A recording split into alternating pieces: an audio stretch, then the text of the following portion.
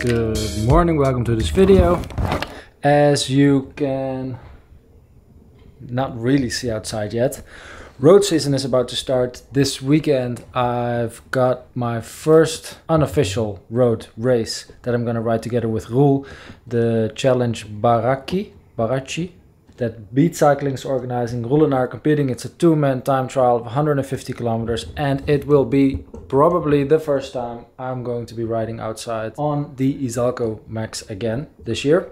So I've got a couple of adjustments that I've been wanting to make to the Ishalco that I'm going to do today. But first, I've got something that you guys have been waiting for and that I have been waiting for as well. And that's in a package that I've got right here. About a month ago, someone on YouTube in the comments pointed out to me that they found me on a picture on AliExpress. So I immediately went out to the AliExpress app to check out what was going on.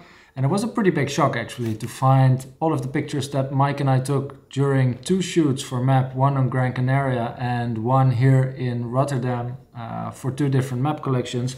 All of those pictures were being used to sell fake MAP clothing. So obviously I did the only thing that was possible, which is order a couple of samples so I could see what the quality was and if they would be worth spending your hard-earned 15 euros or dollars on for jerseys that are normally quite a bit more expensive.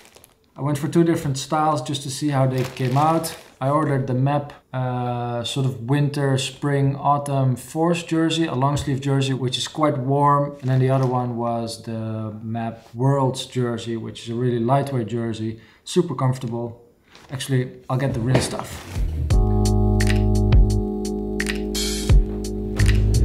Right, so I've got them both here. This is a force jersey. It's actually Lyon's, but it's the same model as the men's version. The fabric is really elastic but snug and it really keeps you warm. The inside is a bit fleece-like. For cold rides, this is definitely my go-to jersey. And then for warmer weather, I've got the MAP Swift collaboration jersey here. I didn't have the actual Worlds jersey, but this is the same style. So you have a fabric here that isn't really mesh, but it is. There's tiny holes in it. Again, it's a really elastic fabric, so it fits really well and doesn't, you know, create any tension anywhere, which is something very important. Okay, haven't opened these yet. Force jersey, Worlds jersey. Let's check them out. Oh boy. So this is supposed to be the MAP Force jersey. What you notice immediately is that it's a really thin fabric.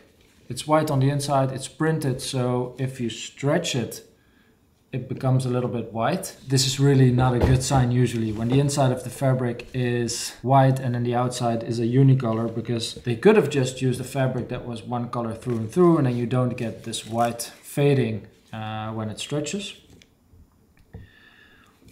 White stitching, which isn't very nice on a dark color jersey. It has a mesh panel on the side, whereas this is supposed to be a cold weather jersey. So this is definitely not something that I would recommend for the sort of temperatures that I would suggest wearing a force jersey at. It does say MAP on the sleeve, but that's about it in terms of branding, I think. All right, then let's just put this on and see what it feels like. Oh my, this fit is terrible. It doesn't feel stretchy at all, the fabric. So my arms are super tight. It's really hard to move. And there's definitely not enough space in the shoulders to sit in a cycling position. If I stand up straight, it's okay. But if you move here, there's not enough space here and in the shoulders to sit in a comfortable position. It's definitely not a fleece fabric. All right, on a scale of 1 to 10, I'm gonna give this jersey a 2. I wouldn't wear this. The fit is just really bad. Like if you see me from maybe 100 meters away, you're gonna think this is MAP. If you come close, you're definitely not gonna think that.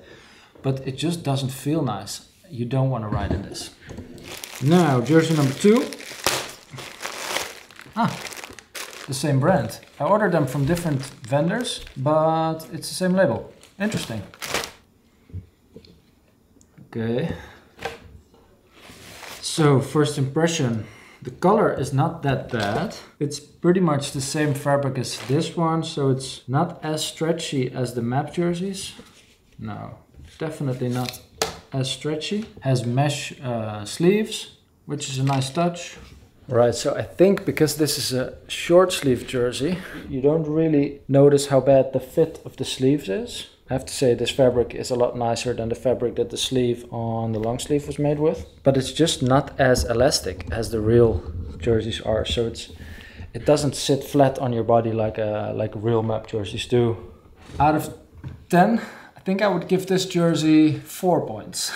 It's better than the long sleeve, definitely. Because here at least you can sit in a position where you can ride your bike in. But it just doesn't look as nice as the fabrics that real jerseys are made of. I don't know. I thought it was funny to come across my own face on AliExpress, but obviously I cannot support any company that just rips off another company's work and sells it for cheap, and actually uses pictures of real products and then sells you something that is obviously a completely different product, completely different fabrics, doesn't fit like the real stuff does. So I guess maybe I expected that the quality would be a little bit better, that it would more closely resemble the stuff that MAP makes. That's that, I guess. I will continue to wear the real brands and not some kind of knockoff. And now let's go into the adjustments of my Izalco, so I'm ready to race on Sunday. Alright, I've got 3 things that I want to do to my bike today. First of all, I've been running 42 centimeter wide handlebars, and I finally got a replacement 40 centimeter wide handlebar. Because of the aero gains, I think narrower is not always, but usually better. 40 centimeters for me, I think, is perfect for a road bike. Second thing that I'm gonna do is take off my chain, clean it very well. And Dynamic has a new product coming out, which is a super fast, extremely durable, maximum wear protection, top grade wax composite. It's a mouthful. Basically what it is, it's a super fast wax for your bike chain. It's similar to the really expensive stuff that some other brands are selling you. And Dynamic is releasing it next month, but they already sent me a sample, so I can try it out for the race on Sunday. Third thing I'm doing, also because the bike has been on the trainer all winter, is that I'm going to check if there is still any sealant in my tubeless tires, especially for this weekend, because there is quite some gravel in this otherwise mainly road route that we're gonna ride. But this first thing, changing the handlebars, is something that I've never done before. I think I've got all the equipment I need and the tools that I need, so I guess I'm just gonna get started and let you know if I mess up. I'm just gonna leave my bike in the trainer because I think it's the easiest way to work on the handlebars, where they're always completely straight and not moving.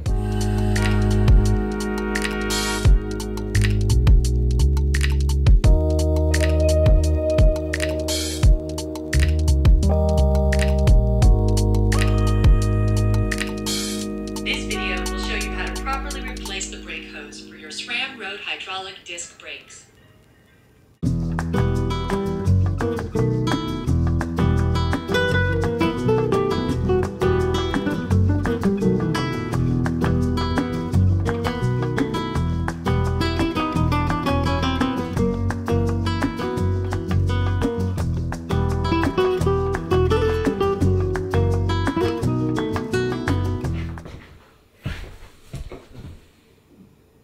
Okay, this was a bit of a struggle.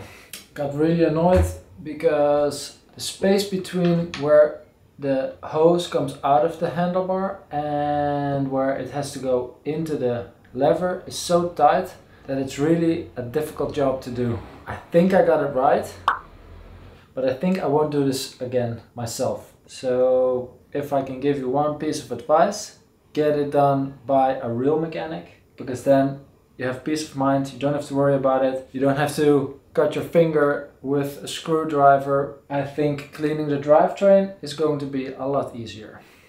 Right, so I spent about 3 hours doing this, I think. I got really annoyed, pretty cranky now, so as medication, It is a beer by a brewery from Breda, Frontaal, and we have a pretty special collaboration with this brewery coming up in May, I think. So stay tuned for that. Here we go, gonna add some degreaser. And I'm gonna let it sit in here for 1 hour. It's already completely black.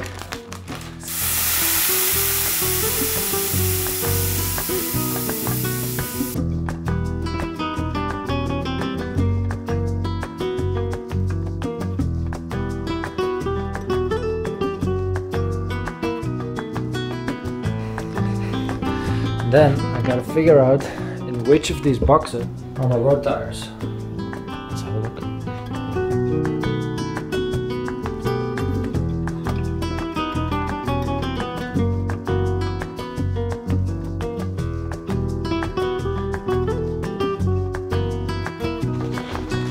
I'm gonna use orange shell on it.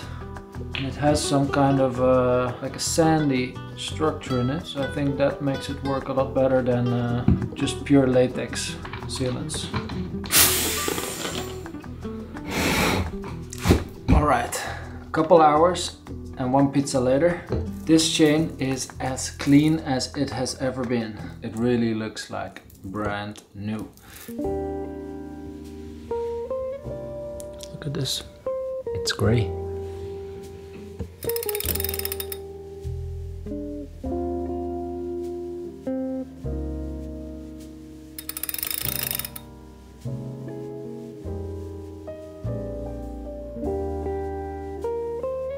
Right, that should be it. Now I should let this dry out for around 24 hours and then I should be ready tomorrow for my practice run to see if everything works as intended. So I'll see you on Sunday for the video of the actual first race. Wish me luck and I'll see you in the next one. Bye bye.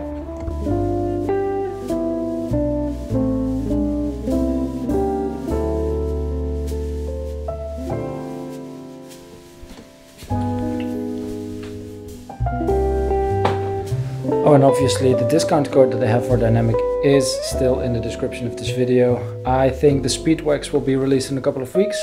So as soon as it's there, you will be able to pick it up with a 20% discount using that code. Stay hydrated. Bye bye.